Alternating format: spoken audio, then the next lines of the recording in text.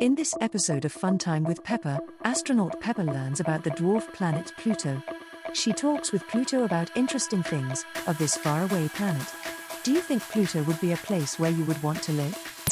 Fun Time with Pepper.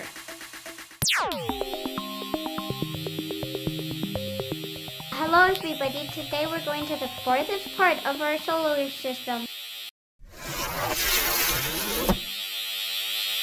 In the outer rim, we can find Pluto, a dwarf planet.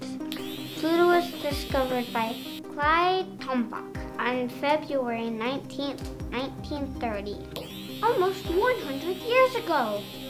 Pluto was considered a planet for decades, but it was reclassified to a dwarf planet. The main reason Pluto was not considered a planet was that it needed to clear its orbiting neighborhood of other objects.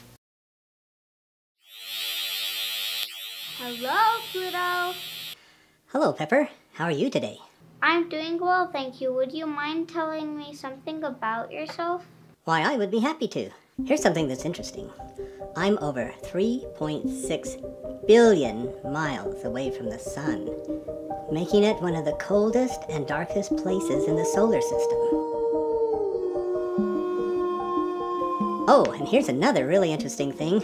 I have a heart-shaped glacier on my surface. It looks just like a heart.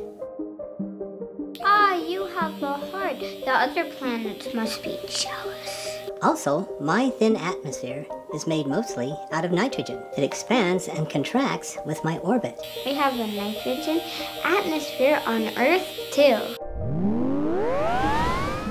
Hey, do you have any moons? I have 5 moons. Charon is the largest, and actually we are in a locked position. We face each other as we dance through space. There's also 4 other moons: Styx, Nix, Kerberos, and Hydra.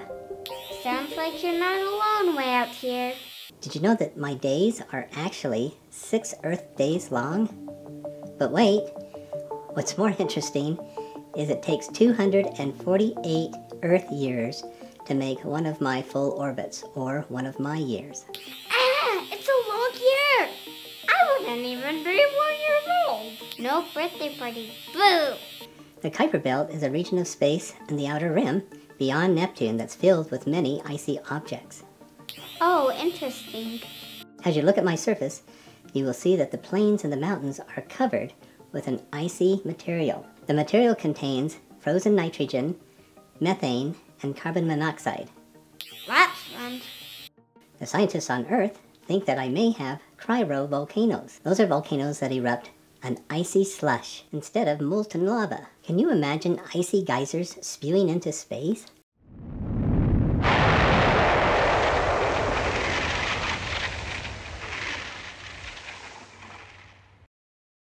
Oh, those are really beautiful. I remember receiving my first visitor from Earth. NASA launched the New Horizons spacecraft in 2015. The first time any kind of spacecraft came up close to me. It's very cold on my surface, with temperatures dropping down to minus 378 degrees Fahrenheit. That sounds painful. Earth scientists speculate there might be an underground ocean beneath my surface. If so, there might be some tiny organisms living in there. That could be life from another planet. It's a mystery. I have an oval or elliptical shaped orbit. I'm one of the few objects in space circling the sun that have that. Hey, thank you, Pluto, for taking time to talk to me. You absolutely are welcome here anytime. And who knows, maybe someday other people from Earth may come by to visit me. What do you think? Would you like to visit Pluto?